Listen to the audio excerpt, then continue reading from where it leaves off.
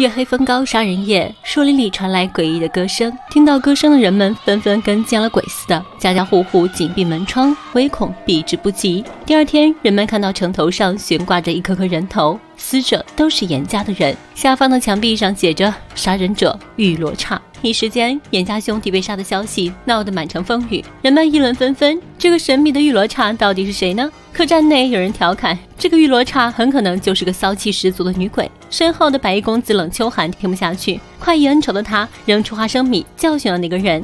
还想出手时，坐在一旁的江湖侠客徐英豪突然出手，用筷子夹住花生，来到冷秋寒的面前。冷秋寒看出他实力不俗，以酒会友，手起杯落，将酒杯扔到房梁上。徐英豪并不示弱，直接用筷子打下酒杯，将酒一饮而尽后，徐英豪谈起了江湖上的玉罗刹，专杀姓閻之人实在可恨，言语中愤愤不平，替严家喊冤，这让冷秋寒有些不爽，因为他本尊就是玉罗刹。听闻徐英豪要多管闲事，冷秋寒当即要拔剑，但剑柄却被徐英豪用手指按住，两人暗中较劲，几下交手干净利索，最后不欢而散。夜晚诡异歌声再度响起，想必玉罗刹又来了。严三爷立刻带人严阵以待，玉罗刹独闯龙潭，几招就杀死了严三爷的所有手下。严三爷也不是对手，一剑穿胸足。杀完人的玉罗刹急匆匆地翻墙跑路，但却遇到了追兵拦路，一顿你追我赶之后，玉罗刹被三方人马堵在了巷子口，双拳难敌四手。玉罗刹的宝剑也被对方插到了房顶上，失去宝剑的玉罗刹逐渐落于下风。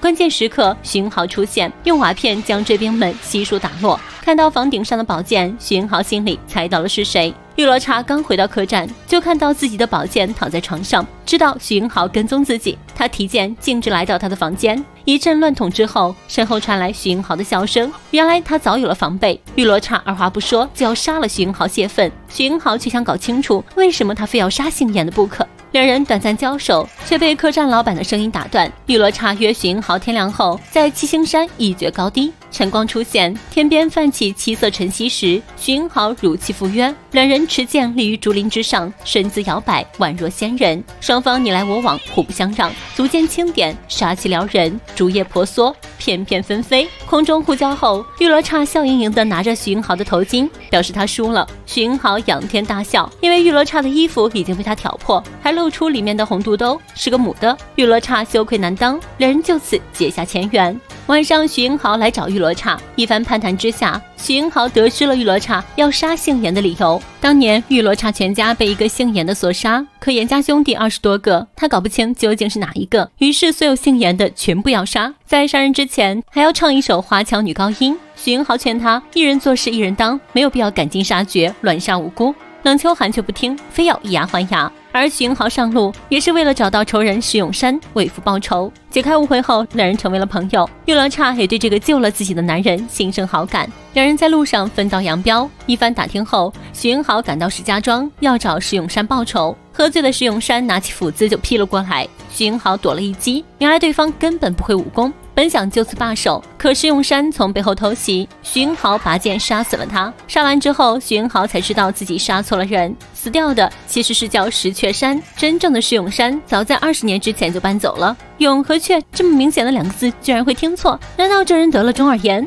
一时间，徐英豪自责不已。他解下石雀山的腰带，绑住了自己的佩剑，并立下永不杀人的誓言。另一边，阎王寨的阎老大表面上是个救济村民的好人，背地里却悄悄命人去劫黄银，结果派去抢劫的焦家四鬼却只带回来少量银子。阎老大看出这些人肯定是私吞了，于是叫出埋伏的人马，要将这几个人赶尽杀绝。在套出黄银的下落后，阎老大狠心地砍下焦家四鬼的头。如今失去了焦家四鬼，阎老大急需一个武林高手来填补空缺。得知徐英豪武艺高强，阎老大特意带着大夫来为徐母看病。徐母还以为阎老大是大好人，于是将儿子引荐给了阎老大。阎老大为了招揽徐英豪，特地请两人去府上吃饭。期间，阎老大的儿子阎啸龙想要领教一下徐的功夫，徐因为已经封剑，只好切磋拳脚。几招过后，徐英豪的血掌功在阎啸龙身上留下掌印，这让阎老大更加欣赏。他想让徐留任总教头，吃人嘴短，拿人手软。徐英豪答应做1年的总教头，也算是报答阎老大的恩惠。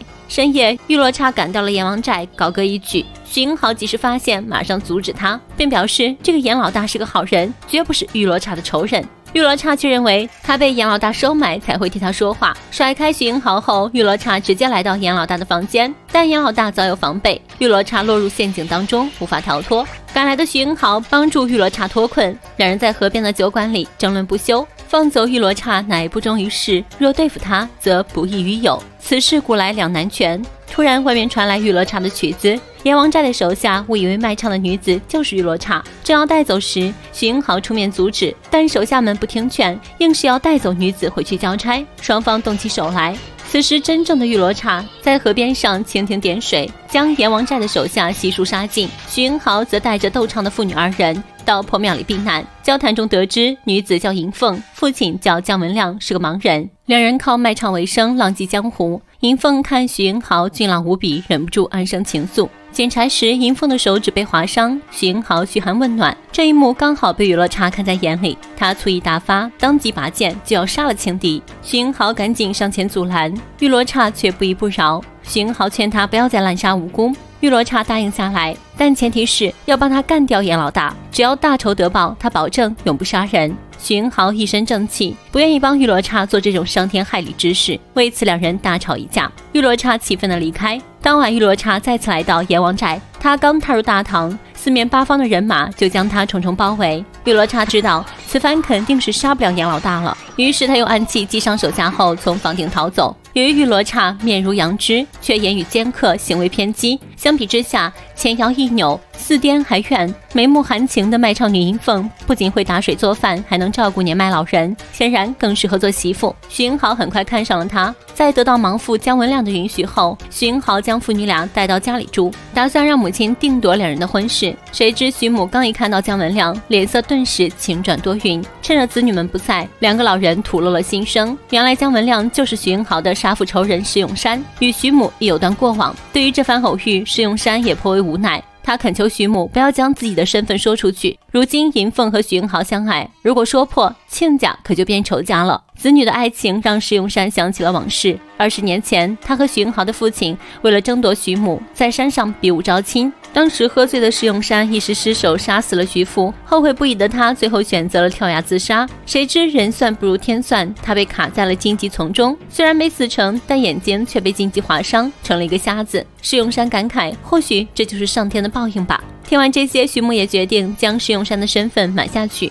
次日，在河边洗衣的银凤被严孝龙盯上，他认定银凤就是玉罗刹，不由分说就要带她回去。徐母上门替银凤澄清，说她不是玉罗刹，但严老大却看出银凤似乎知晓玉罗刹的身份。为了查出玉罗刹的下落，严老大将徐母和银凤软禁了起来。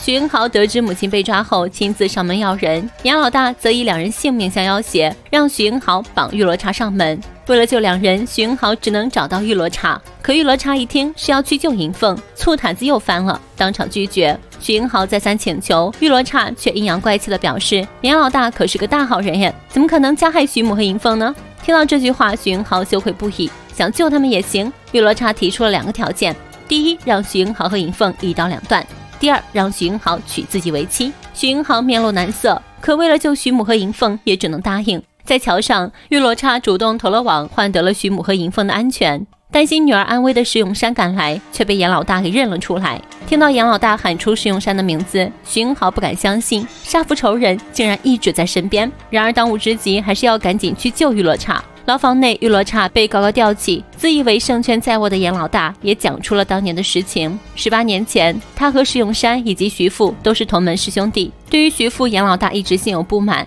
那天看到徐父和石勇山打得不可开交，严老大急上心头，躲在草丛里的他推了徐父一把，正好撞到了石勇山的剑眼上。他本以为这件事情做得神不知鬼不觉，谁知道这些都被一个路人目睹了全程。这个路人就是玉罗刹的父亲。为了斩草除根，严老大尾随到家里，将玉罗刹全家赶尽杀绝。偷听到真相的徐英豪立马冲了出来，解救了玉罗刹。两人联起手来，一同对付严老大。严老大一看情况不妙，赶紧脚底抹油跑路。密室打斗，机关重重，二人一路追踪，杀出了重围。严老大下令手下烧掉木桥，玉罗刹急中生智，砍下路边的竹子，利用撑杆跳到达了对岸。在杀死所有的手下后，玉罗刹一剑刺穿了严老大，替全家报了大仇。最后，徐英豪含泪和尹峰告别，因为他答应了玉罗刹要娶她。谁知面冷心软的玉罗刹却改变了想法，强扭的瓜不甜，他还是懂的。在让一个孩童送上了自己的宝剑和祝福后，独自骑马飘然而去。敢于爱，